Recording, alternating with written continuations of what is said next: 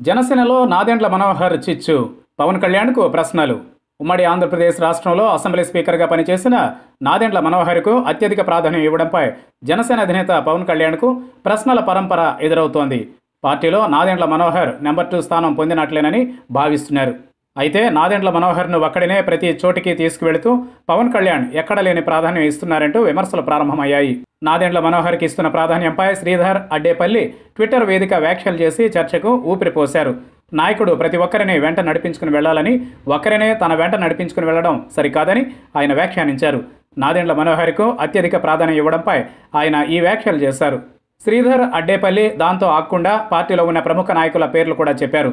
JD Lakshminarayana, తోట చంద్రశేఖర్, భరత్ భూషణ్, శేఖర్ పులి తదితర నాయకులు ఉన్నారని, వారిని విస్మరించకూడదని ఆయన అన్నారు.